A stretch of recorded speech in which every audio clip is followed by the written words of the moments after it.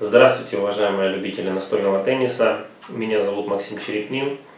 И в этом видео я расскажу, почему люди играют короткими шипами, в чем достоинство коротких шипов и в чем, можно сказать, недостатки. Я сам играю короткими шипами с двух сторон.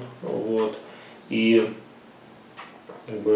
несмотря на то, что некоторые любители, зная меня и видя мою игру, говорят, что я гладкими играл бы сильнее, я с ними не соглашусь по такой простой причине, что я играл в Суперлиге, и победы, которые я держал над Когутом и Бельским, двумя для меня топовыми игроками, я не представляю, чтобы я держал эти победы гладкими накладками. Потому что удивить этих ребят игрой гладкими накладками, наверное, я бы не смог.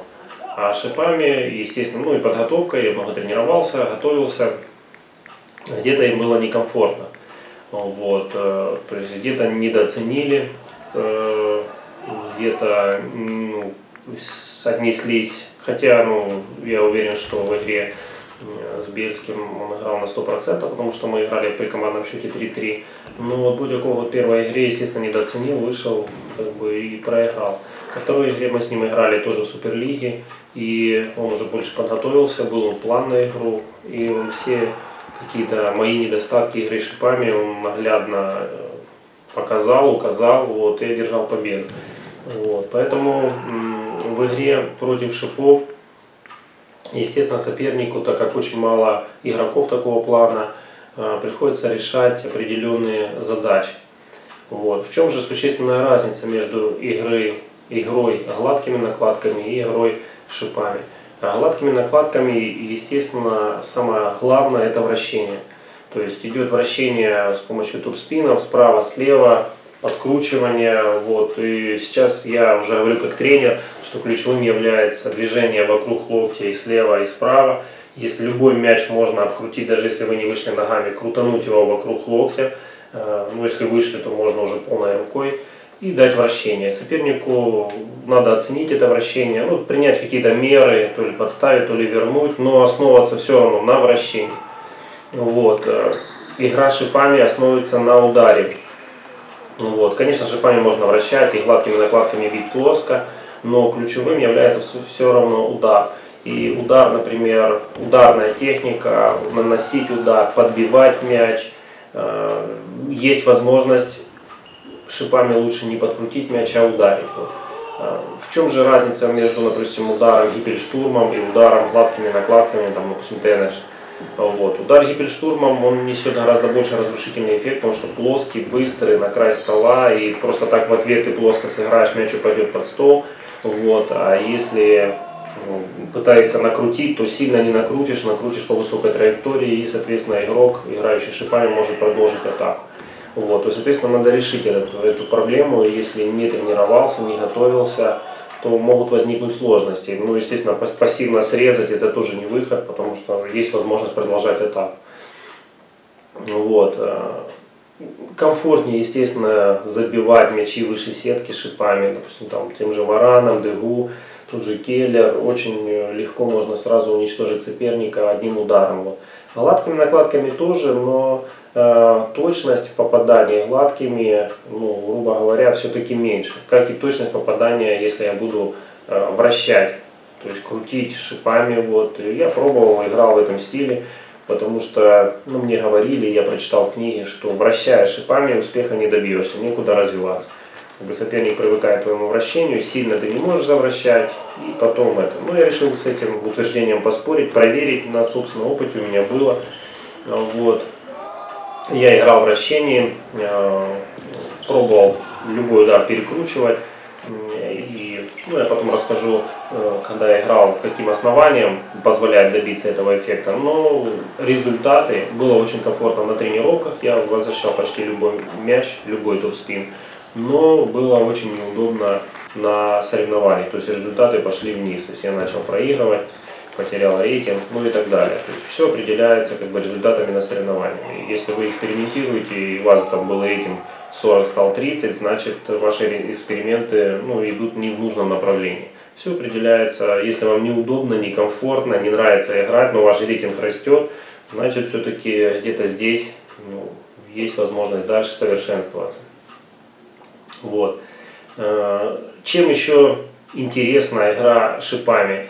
Она интересна тем, что розыгрыши порой возникают довольно короткие. Ты вышел на ударную позицию, ударил, сразу захватил инициативу, забил. Все-таки, например, даже при приеме подачи, подают короткую подачу, ты сразу можешь перейти в атаку. Конечно, в противовес сторонники и игроки гладкими накладками скажут, но так же самое можно выйти и скрутить очень сильно какую-то подачу и захватить инициативу. Все верно, но опять речь идет о том, что по скрутке, естественно, практически многие игроки, я имею в виду играющие на рейтинг 50, 60, 70, проводят массу тренировок. То есть подача, скрутка и дальше идет там перекрут. А по игре, допустим, плоской игре шипами или резкой скидки или толчку, нужно решить этот вопрос и решить за игровым столом, решить в течение партии, которая длится там 3-4 минуты. Поэтому и возникают определенные сложности. Даже я просто принимаю подачу, и если я принимаю довольно плотно на высокой скорости, не так легко ответить в темп. И то, что можно было бы сделать при игре гладкими накладками. Но также при игре шипами, конечно же, надо выходить ногами, искать верхнюю точку, самую комфортную, когда мяч отскакивает от стола, находится вверху. Это самые удобные удары гладкими накладками. Естественно, очень хороши, допустим, опять же, если я беру там гипельштурм, даже если вараном блоки, то есть, кажется, соперник захватил инициативу, делает топ-спин, но если вышел ногами и сыграл в темп блоком, можно сразу перехватить инициативу, потому что там летит, если довольно быстро сыграл, мяч довольно неприятным вращением, вернее, без вращения, можно так сказать. Сейчас вот видите отрывки игр, где я играю. Некоторые соперники, видите, довольно нервно относятся к игре шипами. Что ж, это есть такая особенность игры, что летят такие, назовем в кавычках, противные мячи. То короткий, то длинный, то не долетает, то подскакивает перед тобой. Но это такая игра, такой стиль, естественно, позволяет, есть право на существование, есть такое выражение. Еще в конце хотел бы добавить по игровой стратегии короткими шипами. Это, безусловно, поиск слабого мяча у соперника.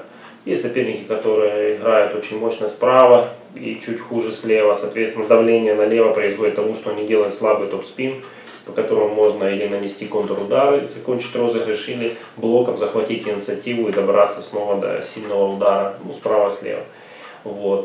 Есть соперники, которые обладают хорошим, допустим, ударом и справа, и слева, тогда надо построить стратегию нагрузки на ноги, чтобы они перемещались и не успевали выходить ногами на сильный удар. То есть все время поиск и давление на слабости. Так же самое, как и в игре гладкими накладками, но шипами позволяет просто, если захватил инициативу, сразу решить розыгрыш. Если топ-спином высокий мяч, опасно бить плоско, еще сыграть там катапульт от энерджи, мяч улетит. И делаешь дополнительный топ-спин влево под свечу соперника, то, естественно, в игре шипами просто наносишь сильный резкий удар, который вы видите на этом видео, я наносил.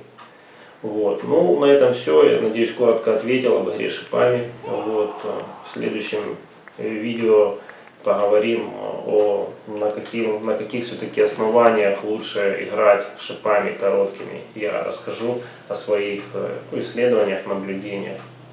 На этом все. Играйте в настольный теннис.